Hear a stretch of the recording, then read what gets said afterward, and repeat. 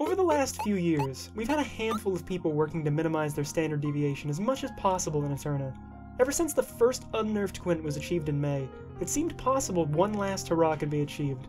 The final millisecond barrier which will likely ever be broken. Sub 3 SD. On September 20th, 2021, after a myriad of attempts and unbelievable repeat quint consistency, Don became the first to break this final barrier with an SD of 2.94 milliseconds. For those of you who can't wrap your head around how tight that is, let me try and give you some references. High 11 standard deviation like this can net you around a AAA.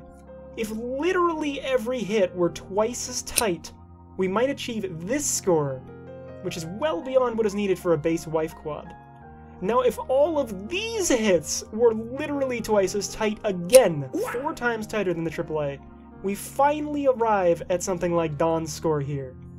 This is just a quick announcement for such a crazy milestone, likely the last of its kind. Please watch Don's score vid linked in the description below, and let him know how insane it is. Stay marvelous. Take care.